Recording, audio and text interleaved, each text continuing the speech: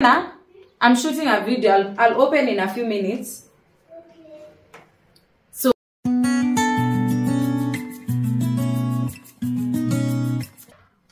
hi guys, welcome to my channel. My name is Wendy. You can also call me Mama Dina, and yeah, welcome back. So today we'll actually just do a sit down video. As you can see, I am seated on my bed, and I wanted to just do a quick video, which is like a cycling for dummies, like a beginner friendly, like what you need to start, because I think when I started we didn't have that.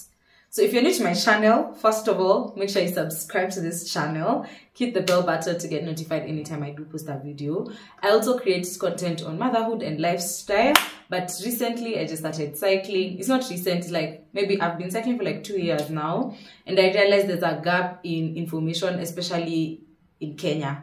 There's very little information on the same. So I just wanted to incorporate that in my channel, and hopefully you guys will appreciate, whether it's for you, your friends, whoever.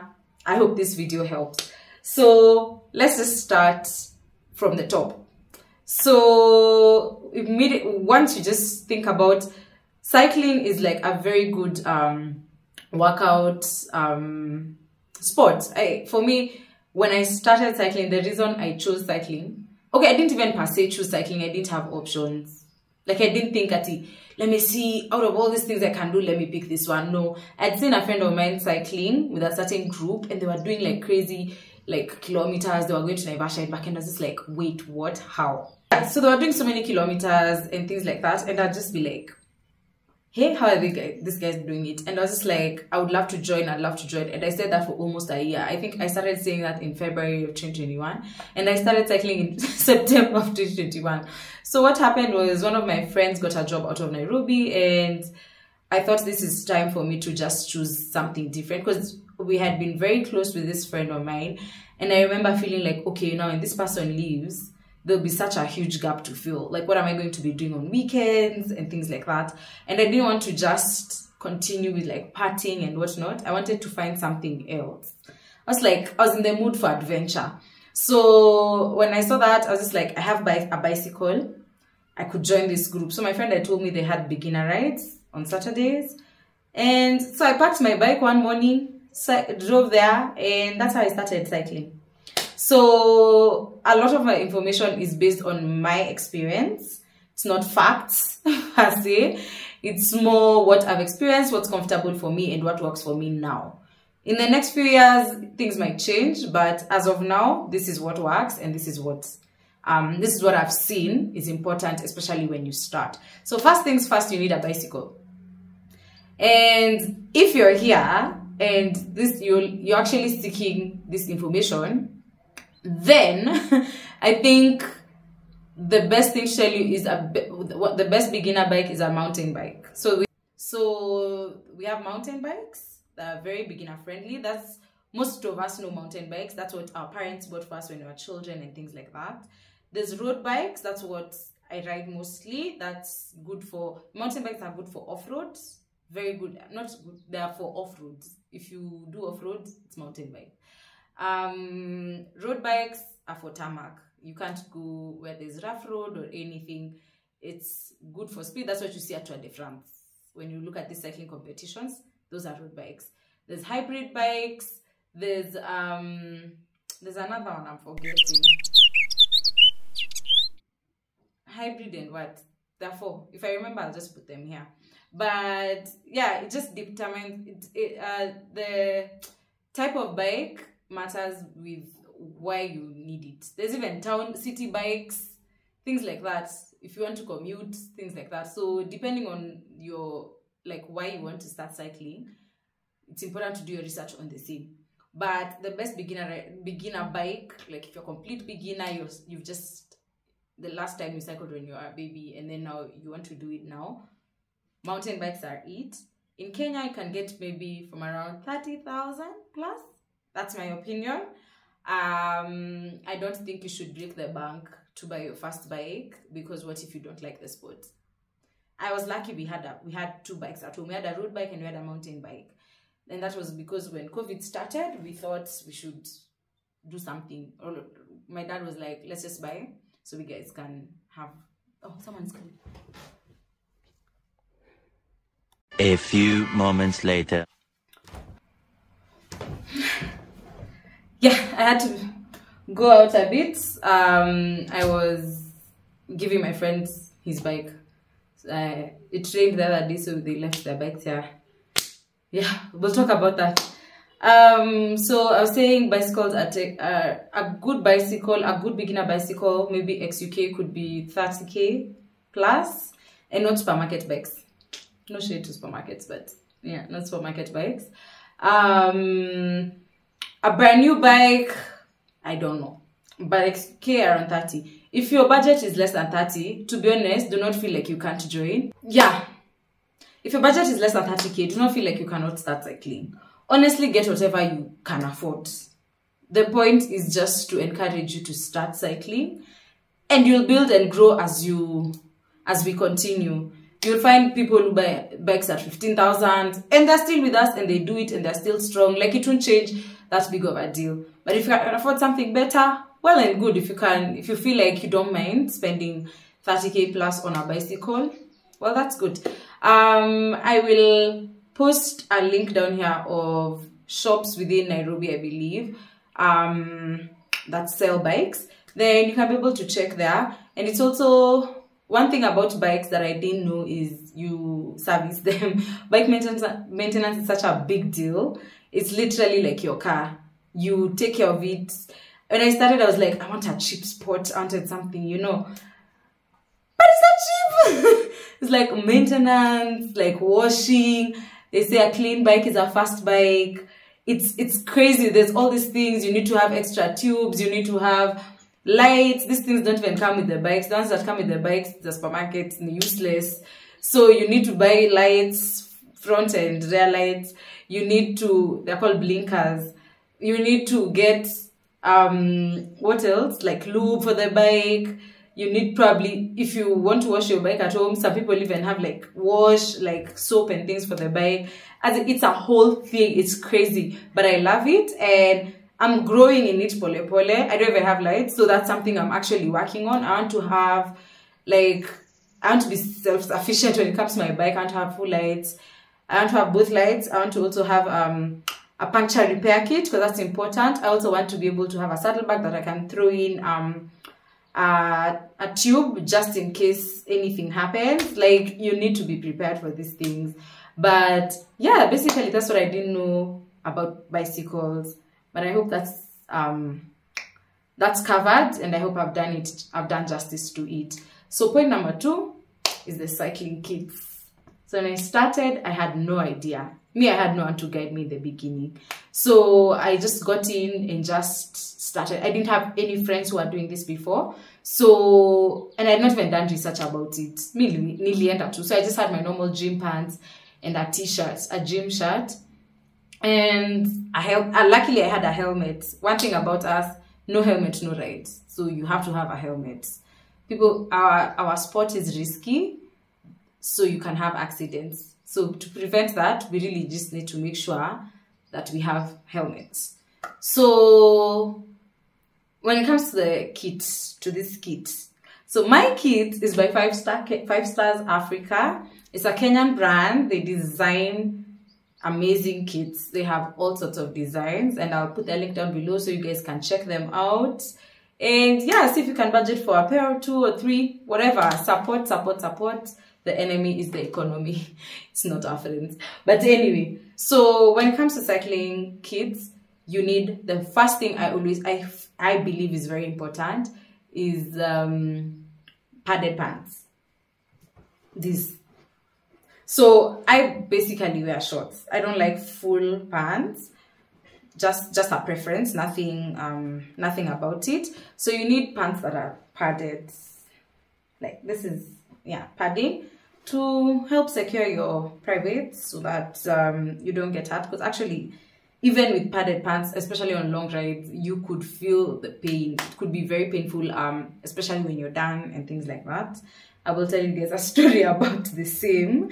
My experience with, they call them saddle sores. Yeah, my experience with that, it's insane. But you do need padded pants or a bib short. So these ones are padded pants. You can see it's just a short with a padding. The one I'm wearing is a bib short. Bib short because of this. So it's a, let me show you. This is it. It's a short, and then it's like this. It's also padded front and back, and front to back, back to front, yeah. And this, and yeah, basically that's that. So my opinion in this, I prefer bib shorts as opposed to this because of I've been gaining some beautiful weight. So with the weight gain, I struggle with this because of my tummy. It could press on your tummy a bit much, so you end up feeling a bit uncomfortable. But it's not something that would make you not enjoy your ride, but it's just a bit of discomfort. So sometimes when you're in like long rides, you want to be as comfortable as possible, like least resistance possible. So yeah, so in my opinion, I prefer bib to these ones. But whatever you choose, that's on you. Just make sure you get something good and make sure the padding is very great. Ideally, if you get, the prices vary and for brand new ones. My first pair of shorts, I got them from Decathlon, but they didn't last me too long. They lasted me maybe, I probably tried to push them for like a year, but after that, I'm not too confident using them. No offense to the shop that sells them, but yeah, that is just my opinion and just how I feel. I feel like it didn't last me long enough, but the price was 3K for the shorts only. So from 3K kuendelea is when you can get for the shorts, and that is locally. Yeah, locally. Can check online, you can check 5 stars and look at their rates and see if, yeah, but of importance is your preference in terms of if you prefer thrifted or new. If you don't mind thrifted you'd get from around 500, 800 bob, depending on who's selling and where. I've not actually gone out to like Gikomba or places where I can get them like way cheaper. I just get someone who sells them and I just tell them to send to me. But yeah, in the beginning I started with thrifted. I did not mind. I just made sure they were cleaned and whatnot, and I just got myself thrifted. But as I'm growing, I want to look good. I feel like if you're out for aesthetics, brand new kits are way better. Like hands down, like you just need to go online and see the difference. So yeah, that's that. Then you need a jersey. After you had your shorts, you need a jersey. Oh, also it's important to note that when you're wearing your shorts, you should not wear underwear. It's recommended that you don't wear your panties, girl. Yeah, just protect down there, don't wear your panties.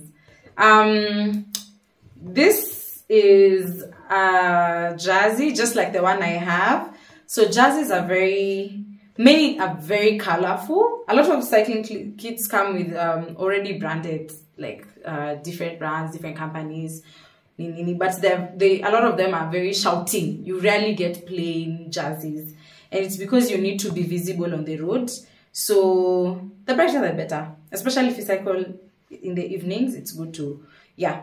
Ideally, most jerseys have 3 pockets at the back. I hope you guys can see. 3 at the back. You can put your phone, your snacks, you can put anything you think can fit here and you need for the ride. You can just throw them back here. Unfortunately, in Nairobi, we kind of stopped doing it, especially when you're on solo rides or smaller groups, because we started experiencing robberies. They started stealing from us. So when you put your phone here, they just pick it and go with it. And we don't want that. So you find ways of being smart about it. But ideally, this is meant for such things. If you have snacks, if you have those gels, especially competitions and long rides, if you have gels and you use them, this is where you put them. Yeah? So that's that when it comes to jerseys and cycling shorts, cycling pants, whatever you want to call them. So there's things called arm warmers. I don't own any. yet because I don't like feeling hot at all.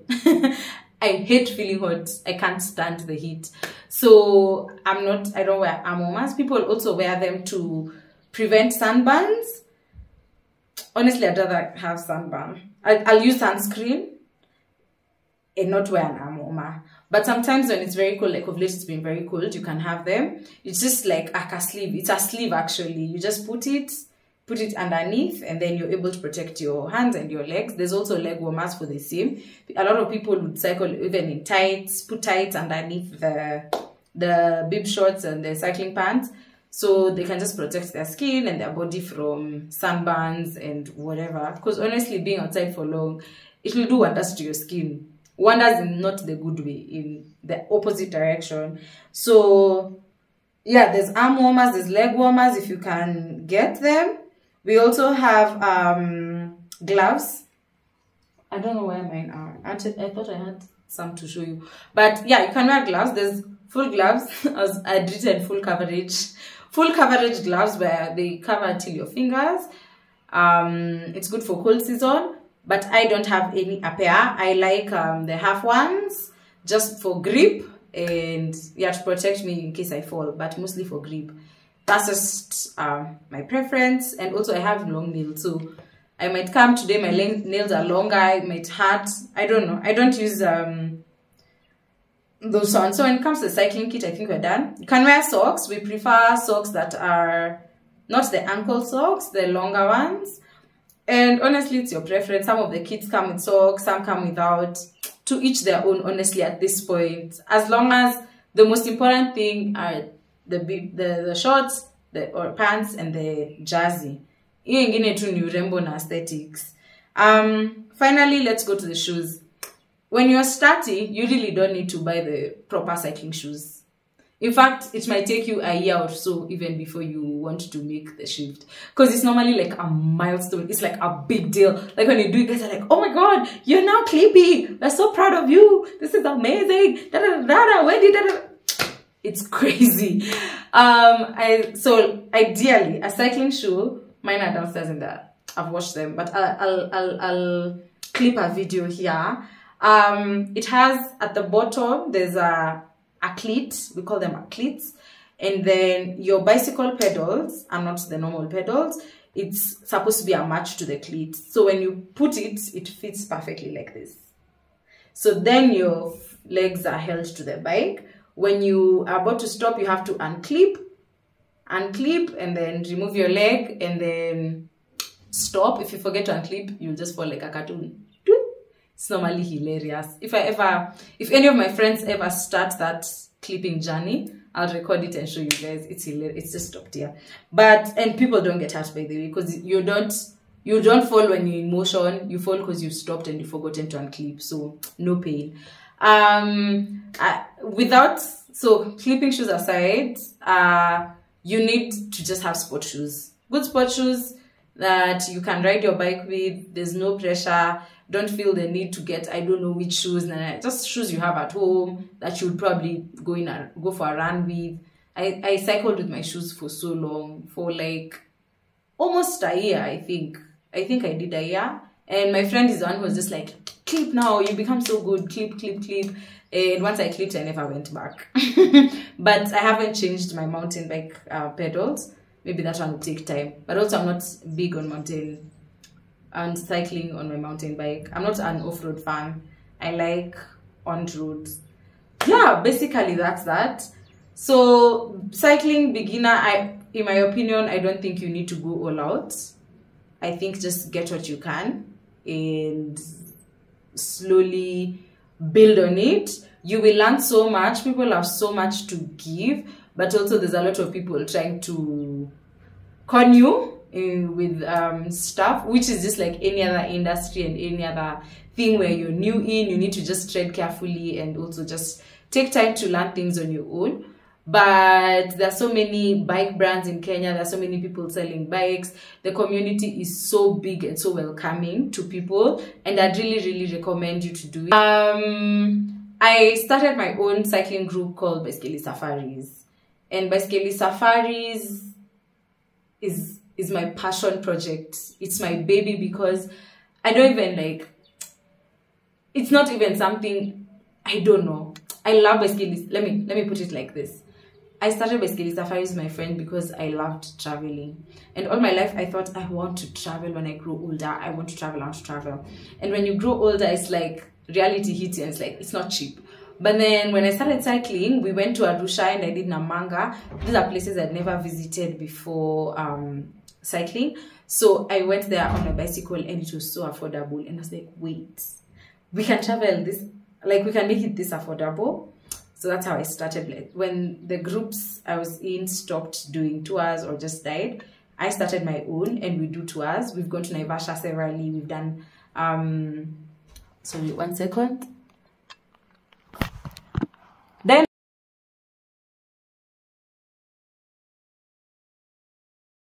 so basically Safaris has done Naivasha, we've done Gilgil, we've done Sagana, we've done Embu.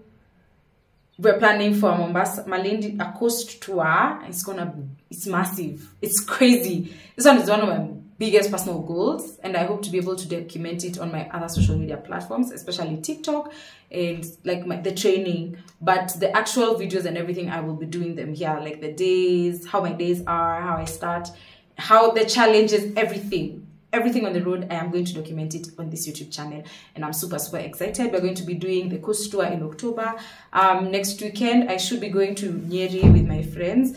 If I do go, I'll be able to vlog that experience and just bring you guys and see how it happened, because this is a thing. I was never like a fit person before this. I just started, and like 5 years ago, no, people will tell you when you'll be one of the most fit people. I'm here talking about working out and things like that, but life changes and people evolve, and that's just where I'm at right now. It's like fitness has become such a huge part of me. The goal with this, we'll talk about it as we continue with the vlogs, but with that I want to just say thank you for watching this video till the end. I will post every Monday and Friday. Every Monday and Friday you'll get videos from me at 10 a.m. so please make sure to always check the videos out. Thank you so much for tuning in. Don't forget to like, comment, and subscribe to my channel if you haven't, and I'll be back with another video. Bye.